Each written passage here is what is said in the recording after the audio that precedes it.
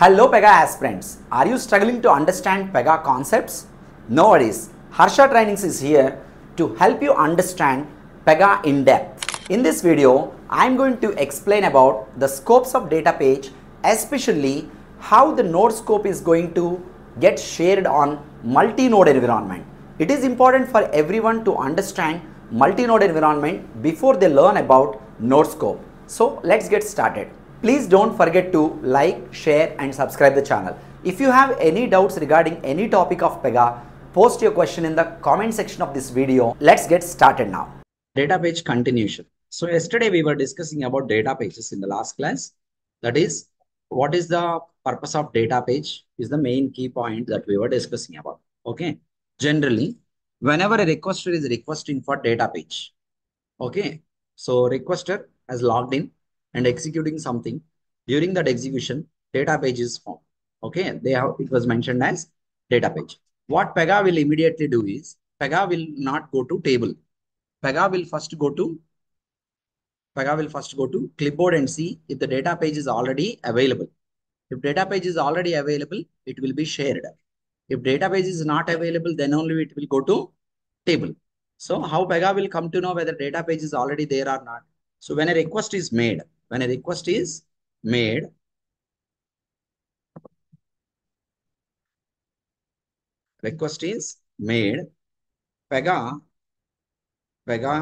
looks up. When a request is made for the data, Pega looks up the clipboard for a data page, If data page is already there, present on the clipboard, okay, there on clipboard, then what Pega will do? Pega will copy the data, It won't go to table, it won't execute rule and all, okay. If not there, if data page is not there on clipboard, so what does it mean? This is a first request. It means what? It is first request. Then Pega runs the rule, go to database, go to table, comma, fetch the data and place it on clipboard for using purpose. This is how Pega will work. So what is the advantage of this? Only one time you go and fetch the data. Every time, so 1,000 requests have been made. 1,000 times you don't have to run the rule, don't have to go to table and bring the data. Only one time you reach out to the source where the data is available, bring it and put it in a SharePoint, put it in a cached place. So that next request onwards, it has to be copied. Data has to be copied from next request onwards. Clear everyone? Online students, are you clear with this point? This is what we have discussed. But as per the business, there is a need of restricting the sharing to certain boundaries. Yesterday I was telling about that. There is a need of restricting the sharing of data to certain boundaries level. Okay, that's the need in the business. So for restricting the data page sharing, we have 3 levels of boundaries. What are those? Thread, requester and node. Technically, these are called as scopes. What is it called as? Scopes. So there are 3 scopes of data page: thread scope, requester scope, node scope. Yesterday I have told example also.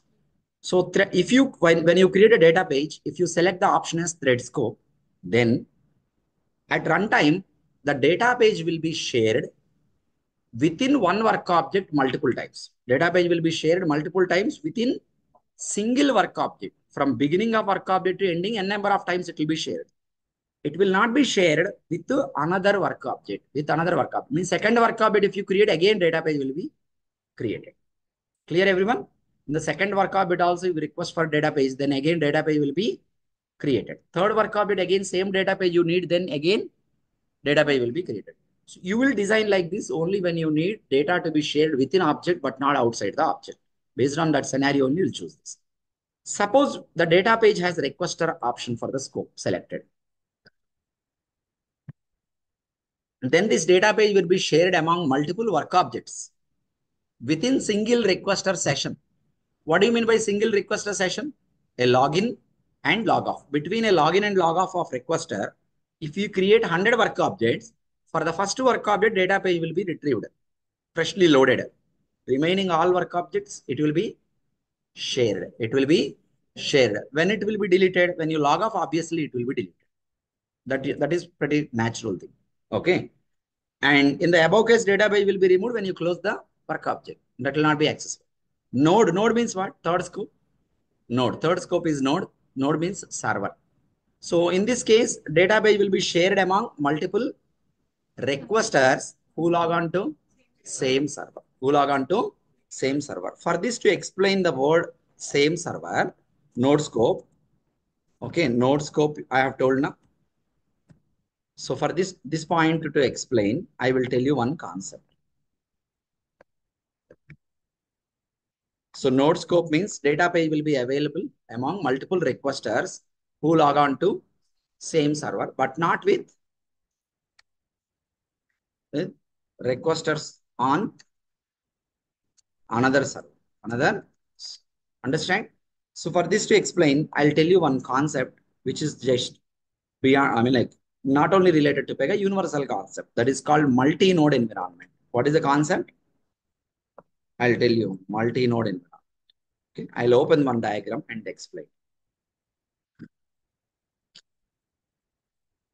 Multi-node environment. See, I'll tell you one example to explain multi-node environment. Just let's imagine, okay, let's consider there is an application. Let's take the application like Amazon. Amazon application is there.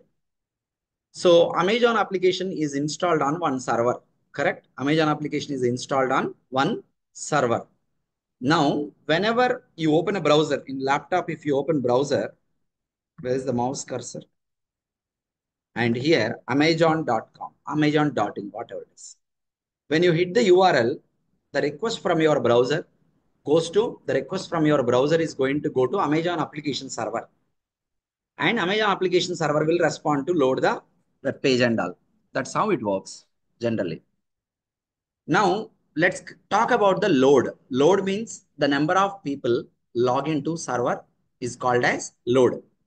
So on an average, just let's consider on an average per minute, at any minute, if you log into Amazon server and check the load, 10,000 active login persons will be there. So at any moment of time, you log in and verify what is the average load you are finding. 10,000. That means the load, the server capability should be like, it should bear around 12,000 people. Around 12,000 people. Because 10,000 is load means 10,000, sometimes it is 11,000, sometimes it is 9,000. Sometimes you are seeing around 10,000. Approximately on an average, 10,000 means maintain a bit more bandwidth, like 12,000 related bandwidth you are maintaining for your server so that your application is running smooth.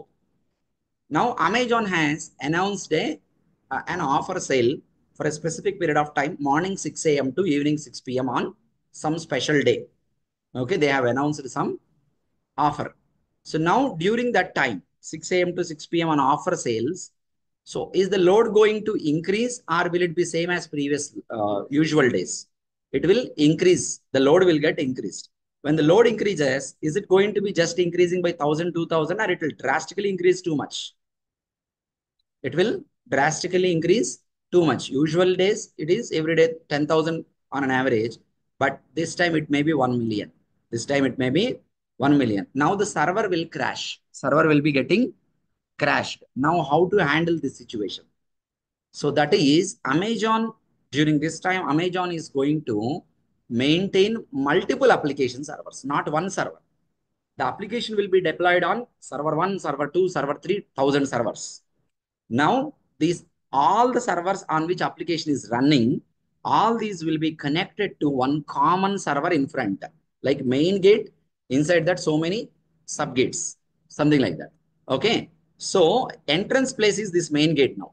This is called load balancing server or web server. Generally, this is not application related. This is in the web server. This is web server as a gateway. It is acting. Correct. Load balancing server. Why it is called load balancing server? The reason is whenever a requester tries to log in, first Amazon.in when you type, the request first will go to load balancing server, not to the regular server. The task of this server is it will identify how many people are there on node 1, node 2, node. So this will distribute the request. This will distribute the request. So suppose three servers are there. The application is deployed on 3 servers. Load balancing is there. 90 people have tried to log in. So 90 people means 30 will be redirected to server 1, server 2 another 30, server 3 another 30. This is how load will be balanced. What is the bandwidth of each server? 10,000. 1 million people logged in. My average bandwidth is 10,000. It can bear only 10,000 load. You have so many servers available. Okay, 1 million people logged in. Now 1 million people will be distributed among all the servers where each server can contain maximum of 10,000. Like that, Amazon will handle this situation. Now, end user will not feel like I'm getting from multiple different servers like that. Okay, you'll feel like one server only. So all servers, all applications will connect to some database. That's okay, one database only. Now, this is called multi-node environment. That means in real world, your application will not be running on single server. Suppose you take an application like Google. So how many servers will be there? Millions of servers will be there. Not only one, two. They may have some village. In the village entirely, they might have their servers in their data centers. Okay. So as an end user, you will not feel like there are so many servers. When you type google.com, you will get Google web page from one of the servers. That's it. So now this is called multi-node environment. So that means in real world applications, in our Pega application, if you join any project, minimum 3 to 4 servers, your application will be running. Multi-node environment only, your application will be running for sure. Now, in that case, you will have load balancing server.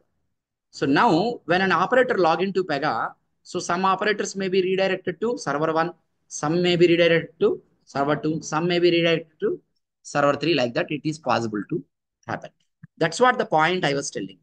Whenever a requester is requesting for data page of node scope, data page will be shared with all persons who log into that particular server. That means data page will not be by default shared. Where is it? By default, data page will not be shared between 2 servers. It is not shared. So 100 people logged in. Okay. Out of 100, all 100 are here. All 100 are on node 1. So person 1, by person 1, data page got created. By person 1, data page got. That will be shared with remaining all 99. Remaining all 99. 101 person logged in. This web server, load balancing server redirected 101 person here into second server. He is also requesting for the same data page. Then for him, data page will be created. Data page will be created. Understand clear, everyone? So that means node scope of data pages will be shared among multiple requesters who log on to same server, but not with other servers. With respect to multi-node environment, I told that point. Understand clear, everyone? Online students, are you clear with this point? Yes. Okay, very good.